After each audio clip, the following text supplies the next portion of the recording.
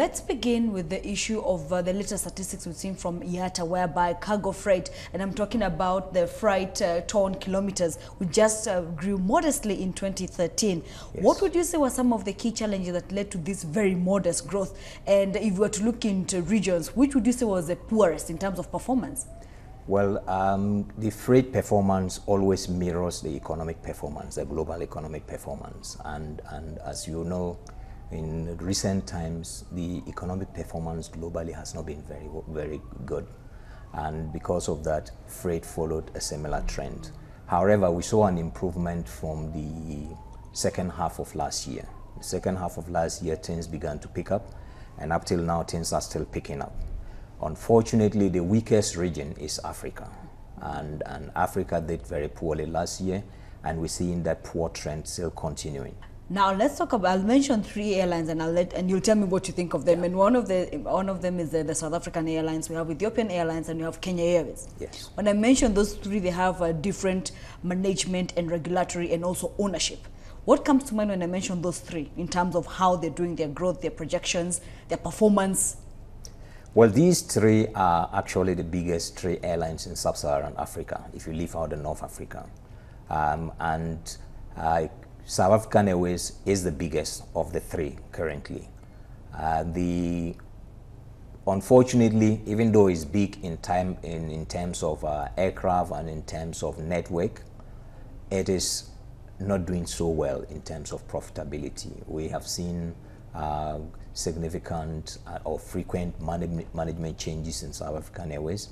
We have also seen that they are focusing on some areas currently which are not helping the airline. For instance, they need to renew their fleet because they're using very old fleet today compared to the fleet that Kenya Airways and Ethiopian Airlines are using. How about Ethiopian Airlines and Kenya Airways? Now, if you look at the situation of Ethiopian Airlines and Kenya Airways, the difference between the 2 is that Ethiopian is 100% government owned. Yes. Kenya Airways is government owns a certain amount of shares, I think 20-something% of shares. 24%. And the rest is owned by other institutional and individual investors. Now, but Ethiopian Airlines have a fundamental strategy which has worked for them all these years.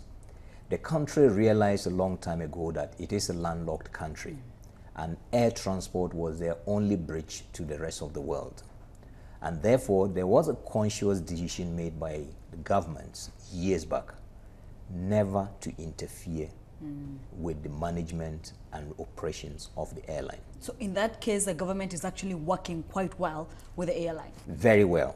It is providing the needed support that the airline needs and allowing the airline to operate as a professional commercial entity. Great. So at least that's a different perspective from the South African one. That's different from the South How about Kenya African? Airways, which is partly owned by government and which actually just landed its first Dreamliner? In fact, for Kenya Airways, it's actually one of the success stories of privatization of airlines in Africa. Not only has it done very well over the years in terms of growth of the size of the airline, its network, and also its profitability, but the airline is also run very professionally. Talking of the global market, which is my final question, and a very quick comment, we've seen recovery happening, especially in the Eurozone. For you, what then does this reflect? Because you did say that cargo reflects economic development in the certain regions. What then does this project in terms of the outlook that we're expecting for 2014? No, 2014 looks good for the African market. Last year, the industry made a loss of $100 million. But this year, we're projecting that the industry will make a profit of $100 million. Traffic is forecast to grow, passenger traffic, by 5.4%. And cargo traffic is forecast to grow by about 4%.